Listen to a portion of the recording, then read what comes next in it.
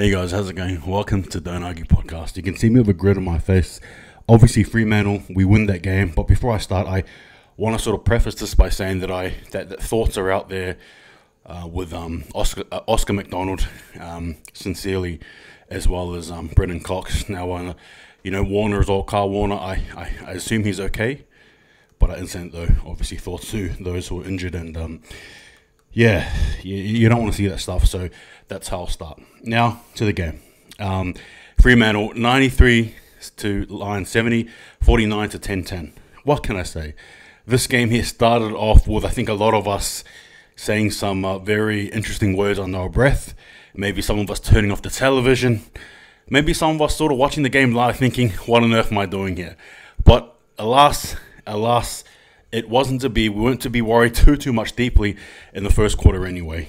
Obviously, it was all Lions, I thought, right? And then the second quarter happened, and I think there was just that slight climb, especially after the 2 goals. You could feel, maybe not necessarily a momentum shift, but it was good to see Freo, stamp their authority.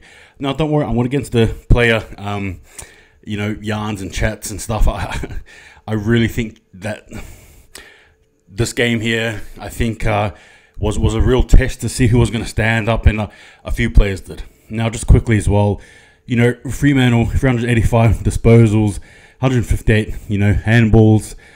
Disposal efficiency as well was 72.7%, and our efficiency inside 50 after sorting things out was at 50%, which is good. Look, this game here was a story of 2 halves, yes and no. I mean, I think Freo, despite that rush in the third quarter, right, I still think we still had our struggles, right, especially, as I mentioned, because of the people who went down. There was a lot of shuffling going on there, and Freo did well despite the late surge by the Lions to actually hold them back, cage them, if you will, and obviously have our way, which we did. Now, in the game as well, I just want to point out, there were moments there in the game that started with the likes of Alex Pearce. Alex Pearce, we can be harsh of him sometimes. I know I can be, but geez, especially when we were getting slaughtered early in the half, in the first quarter, he was there. In the second half, he was there. In the third, in the fourth, he was good. I can't. I take my hat off to him. Luke Jackson, my goodness, he was superb, wasn't he?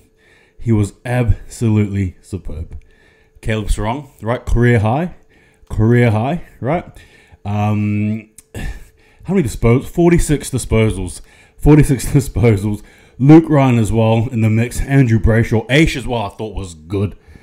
Jordan Clark, Hayden Young, Nat Fife. Oh, it was just a... Sonny Walters as well. Michael Frederick. Freddie, Steady. Jai Amos. How can I forget him? Young King. And even our defense as well. At Sharp. Oh, it was such a good collective effort. I'm sort of going off and going off on tangents here with the players, but I mean overall, it was just a good collective effort from everyone, from Switter to as I touched on, Freddie to the likes of Erasmus coming off. Emmett, probably one of his quieter games, but nonetheless. Look, it was a game where we had to find ourselves in the turmoil, right?